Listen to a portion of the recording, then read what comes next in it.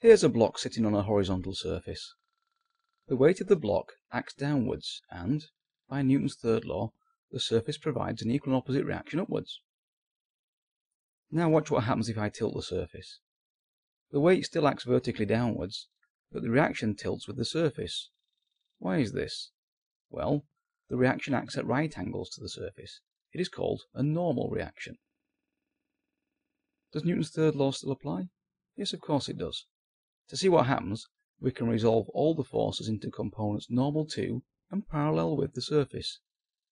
To see how this works, you need to tilt your head on one side, like so. When you look at things like this, it looks like the weight is acting down and to the right. In this view, the normal reaction balances the component of weight normal to the surface. However, the component of weight parallel with the surface isn't balanced, and, in accordance with Newton's second law, this means that the force will cause the block to accelerate in the direction of the force. Okay, tilt your head back and look at things again, but this time from the normal point of view.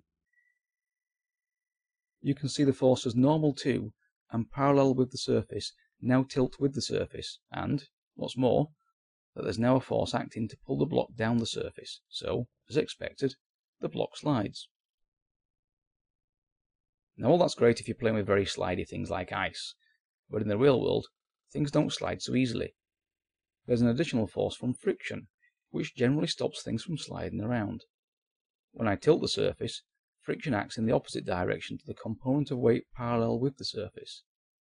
The magnitude of the frictional force is such that it exactly cancels out the accelerating force down the surface, so the block remains stationary.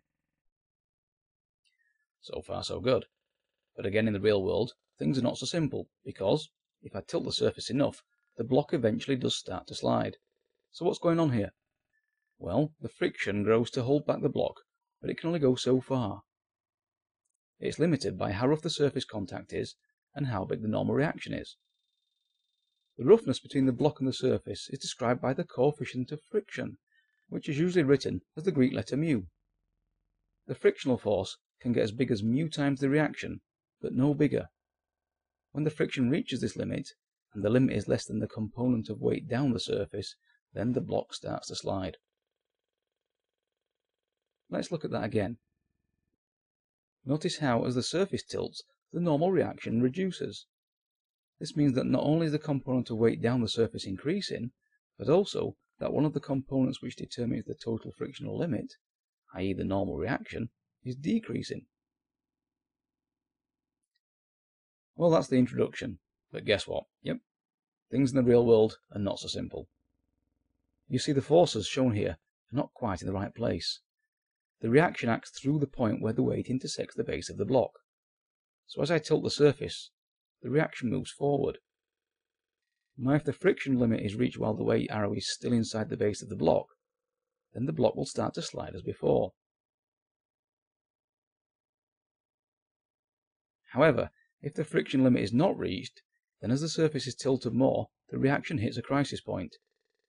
You see, the reaction cannot act beyond the base of the block, but the weight can. When this happens, you have a moment about the edge of the block, and instead of sliding, the block starts to roll. Look at what happens to the friction and the reaction force as the block keeps rolling. It transfers from corner to corner.